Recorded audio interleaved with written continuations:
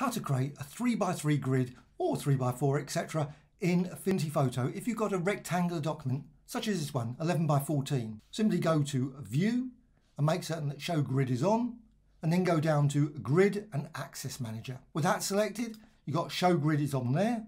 Make certain that Uniform is turned off, and then go to the Advanced section, Automatic, Basic, and then Advanced. You can go to here and you can enter, say 11, if it's 11 obviously, if it's 15 or 20, enter that, and then divided by 3, and that will create those grid lines.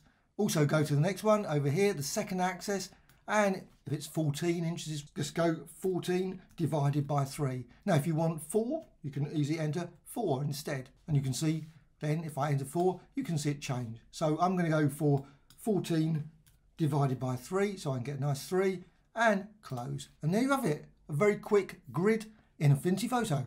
Hope you found this of interest. Thank you much.